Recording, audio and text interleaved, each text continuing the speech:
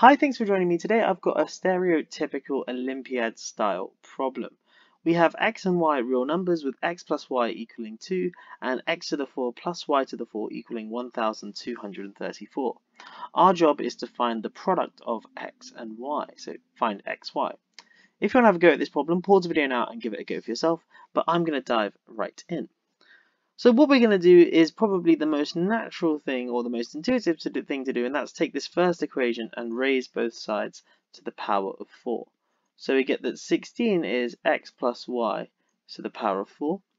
And then just using our binomial expansion, this is x to the 4 plus y to the 4. So I'm going to write this in a bit of an odd order.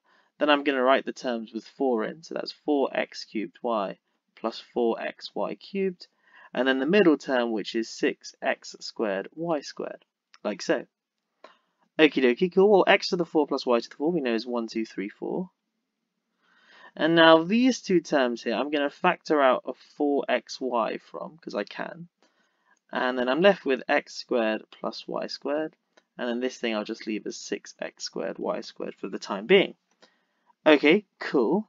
Now, it seems like maybe we've hit a bit of a dead end, but this actually looks quite good because we've got xy here, and also this is just xy squared. So we've just got this x squared plus y squared thing here to deal with. And the trick to dealing with this is we're going to add and subtract the same term. So this is still equal to 1, 2, 3, 4 plus 4xy. And now what I'm going to do here is I'm going to add in a 2xy here. But then of course I just have to subtract that off at the end. And then I've got plus 6x squared y squared. And so this is 1, 2, 3, 4 plus 4xy. Now this x squared plus 2xy plus y squared, that is just x plus y squared. But then I'm subtracting off 8 lots of x squared y squared from multiplying out those two terms together. So minus 8x squared y squared plus the 6 that we had here is overall minus 2x squared y squared. Great, so we've got 16, which remember is still our left-hand side, equals 1, 2, 3, 4 plus 4xy times x plus y squared. But we know that x plus y is 2, so this thing here is simply 2 squared, which is 4. And so this is going to become 16xy. And then here we've got 2 lots of xy squared, like so. Now for the purpose of simplification, let me just call this v or something. So let v equal xy. And so therefore this thing here gives me 16 is 1, 2, 3, 4 plus 16v minus 2v squared. And here we just have a quadratic. So if we bring everything to one side, so maybe I'll bring everything to the left side, I get 2v squared minus 16v plus minus 1218 equals 0. And then the next natural thing to do is to divide by 2. So you get v squared minus 8v minus 609 equals 0. And now we're just left with a very simple, in inverted commas, quadratic to deal with. How do we deal with such a quadratic? Well, remember, we don't have a calculator if we are treating this like an Olympiad problem. We want to think about this 609 here, maybe think about the factors of it. So it's pretty clear that 3 is a factor. So 609 is 3 times 203. And without too much difficulty, you can see 203 is a multiple of 10. It's going to be 7 times 29. And so we get this. So 609 is 3 times 7 times 29. So we're thinking of numbers that multiply to 609 or minus 609 and add up to minus 8.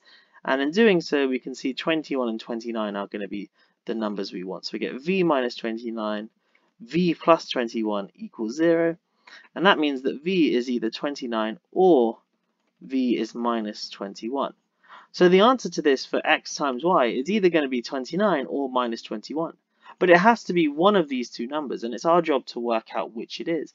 And we can do this using a very, very nice trick. So the trick to this is to use the arithmetic mean, geometric mean inequality when we have two variables. So this, remember, says that a plus b divided by 2 is bigger than or equal to the square root of a and b for any numbers a and b at least 0. So here's the trick. We're going to eliminate the possibility that x times y is 29. Here's how we're going to do this. Let's suppose for contradiction that x times y was 29. Well, we also know that x plus y is 2. And so combining those two facts together, that implies that x and y must both be positive. Because if either of them were negative, well, if exactly one of them was negative, their product would be negative.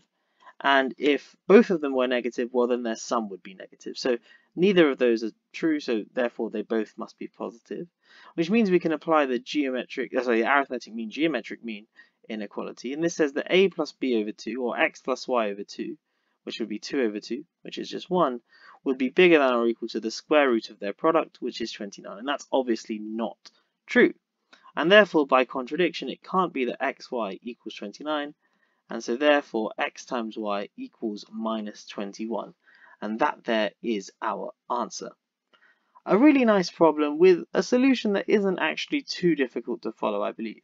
Lots of students, at least if you've never seen this type of problem before, you might go a bit gung-ho and try and make, plug in x is 2 minus y into this and get a really horrible looking quartic and try and solve that. But that's going to be really, really painful to do. And we don't actually need to work out what x and y are individually. You probably could using like this and the fact that this is now minus 21 and doing some sort of quadratic with that, but it's not going to be particularly pleasant. Anyway, thanks so much for watching. We'll finish there for today. I hope you have enjoyed this video, and I will catch you in the next one. Have a great day.